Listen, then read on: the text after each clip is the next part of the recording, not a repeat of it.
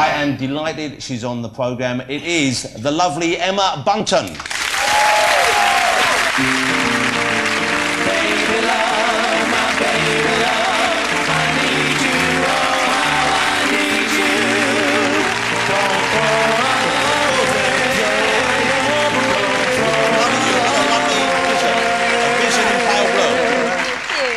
Well, how lovely you look this evening. Thank you so much. A vision in, what colour is that? Duck egg blue? I would say mint green, actually. Hey, what did you think of that 1930s vibrator, Emma? Yeah. Do you know what? They've changed. I've got a little story, actually. Somebody bought me... Hold on. I want to remember this one. Somebody bought me a very beautiful glass one. How nice of them. And my cleaner came around and actually put it up on the side as an ornament. There you are. And my mum came around and said, "Oh, that's pretty, what's that?" I was like, don't touch it, Mum.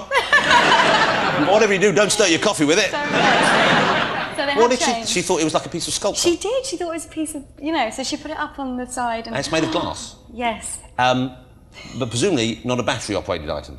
No. Okay. I thought that was the appeal.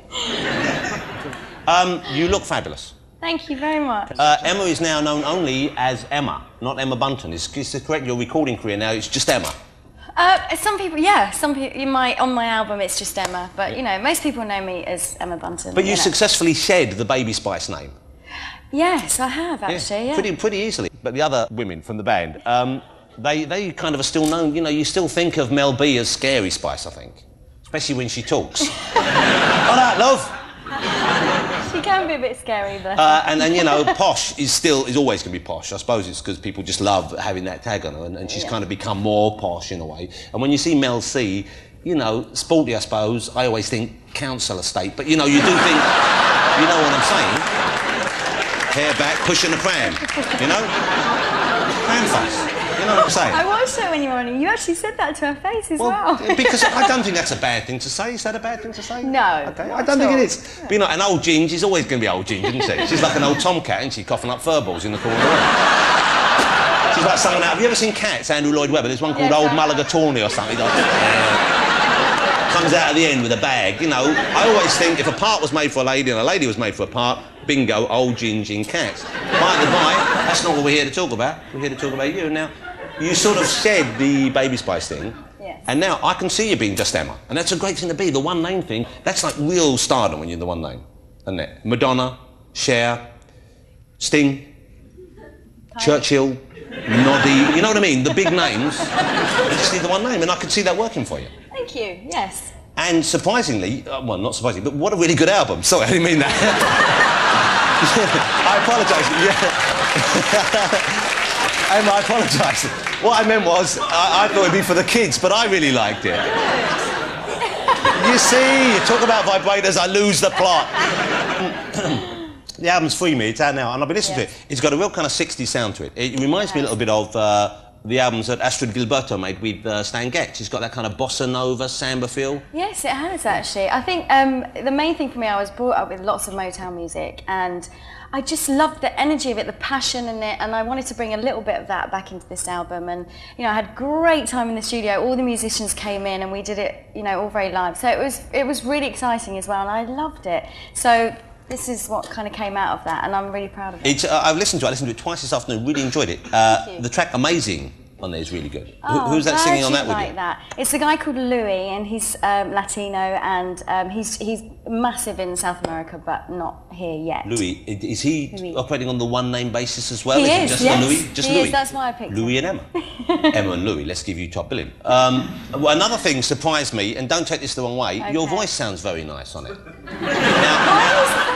But what I mean by that is, the kind of conventional wisdom around the Spice Girls was that none of you but Mel C could sing. Okay? That was what everyone was sort of saying and feeling, wasn't it? Right, yes. And we've heard some of the other solo efforts, and we began to think, yeah, maybe that's the case. And then, but no, you've got a really pretty voice in this. Have you had lessons in between Spice Girls and now? I've always had lessons. Right. Since I was very young, actually. I think you have to train. You know, like a sports person, you have to train every day. Keep your body limber. Absolutely. I do a downward-facing dog every morning. Do you? You ever seen one of those? No. Well, I'm telling you, if you haven't seen one yet, you don't want to see me doing it. Especially not naked. No, not here. My wife walked in one morning, dropped the tray. Especially, you've seen my balls, how low they hang. You saw them once, didn't you? Don't you remember? I'd have thought that would be a memory that wouldn't leave you. I've seen your balls. Yeah, you saw my balls from behind, don't you remember? I did! Yeah, you see? It was a comic relief, and it was kind of... Oh, of course, an impromptu moment. Yes, yes. And it was relief in every sense for me. Now, let's talk about the album.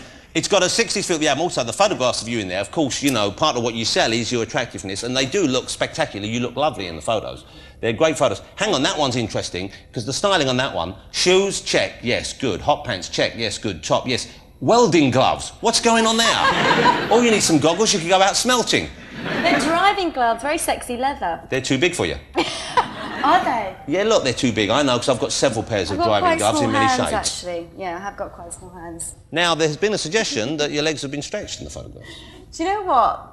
The photographer was fantastic. He knew how to shoot exactly the right way and made them look very long. And also, you know, I work out a lot before I do a video or a photo shoot, and then I go straight back to pasta and eating. So when you're picking out, what do you eat? What's the worst thing for you? Is it pasta? Is it chocolate? I love pasta. Ice cream? I love dessert. I'm a dessert girl. Favourite biscuit? I would have to say a hobnob. Yeah, oh a man. chocolate hobnob. Well, you know what? We're made for each other. Yeah, not for a long-term relationship, but a meaningless, superficial bang, followed by biscuits. Bingo. Absolutely. Now, boyfriend. Okay. Are you single now? You're not single? You're with that guy from one of those bands like Blazing Squad or Busted or something, one of these kids' bands. That fella there, look at him, he's like 12. He looks like he works in the car phone warehouse. I swear he sold me a mobile phone about a year ago. You could do better, he's I'm my telling you. friend. Well, what, is he your fella? Is he your boyfriend now? Is he the fella who's... Do you know what? We've been hanging out and having fun, and I think there's always so much pressure on a relationship.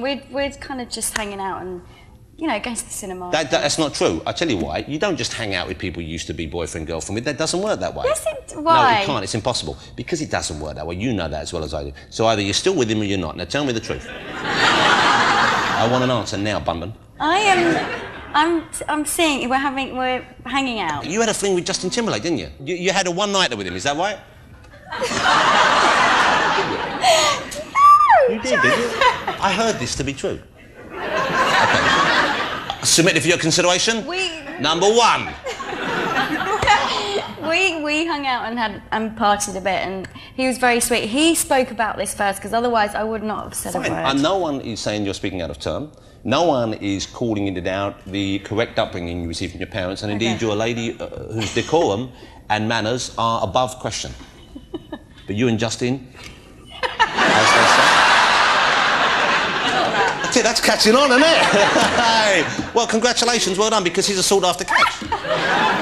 Nice for you as well? You had a pleasant time? Does he call? Does he do what we call the aftercare? You know what I mean? Phones up afterwards, says, everything all right? He's very sweet. Good, I'm pleased to hear it. You're a great catch, though. This is what I don't understand. You're a great catch because you're a beautiful young woman. You can sing, you've got a career going on, you seem very personable. I've met you several times. You always seem very charming, you seem very pleasant. You love a chocolate hobnob. I do. Okay, there's nothing wrong with that. And you've got a lot of cash, presumably, because all the band did well, didn't they? Yeah. Now, is that a problem for you insofar as if someone wants to walk out with you, go on a date with you?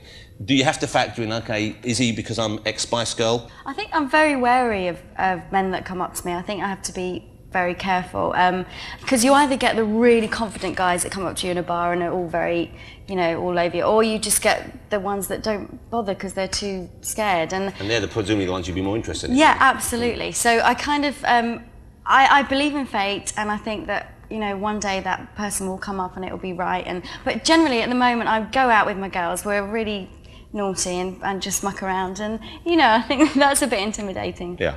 The album, Emma, as I said, this doesn't sound like an awesome, but it's surprisingly good. Thank you. I really enjoyed it. It's really good. Some great tracks on it. Is the current single Maybe, or was that the last single? That was the last single. Okay.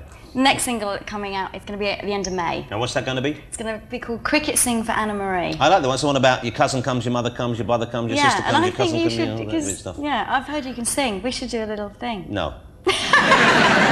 Let's have a look. This is a clip of the last single, Maybe, and I thought you looked lovely in this. It's a great video. This is Emma in Maybe. Love isn't funny when it's burning inside, when all you think of is how to get through the night. And when you want it, it's just a game that you play. And when you get it, they're gonna take it away. Maybe it's nothing, maybe it's all just in my mind. Maybe I'm foolish, maybe it's just a waste of time.